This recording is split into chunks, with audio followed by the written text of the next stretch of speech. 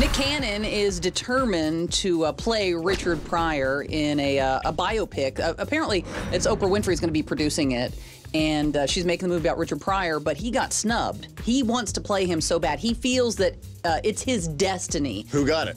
Mike Epps actually got the role, but Nick Cannon, they're saying, has been training to play Richard Pryor. How do you train to play Richard Pryor? He grew out his fro a little bit. I remember seeing him on the red carpet, and his hair was growing out. Yeah, a mustache.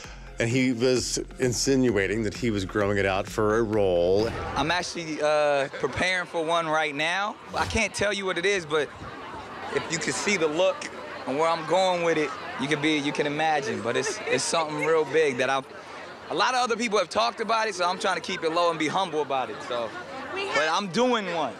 And then Mike Epps got it, which makes sense because Mike Epps is a stand-up comedian. He can relate to the life of Richard Pryor and just take on the role. He's so determined to play him, and since he's been training for him, he's gone to NBC and said, I want to play Richard Pryor, and NBC thinks it's a really good idea, so he's going to do like a TV movie. That's what our sources are telling us here at Dish Nation. Will it come out prior to Pryor?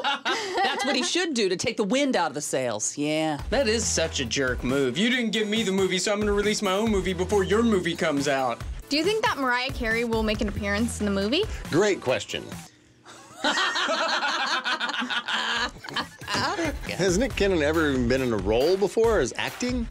Yeah, he starred in Drumline, Frank.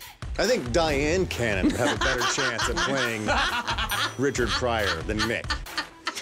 You know, I once subscribed to a YouTube channel using my tongue. You can subscribe to our channel right now. And you can use any appendage you want. Just click right here, right there. It's easy.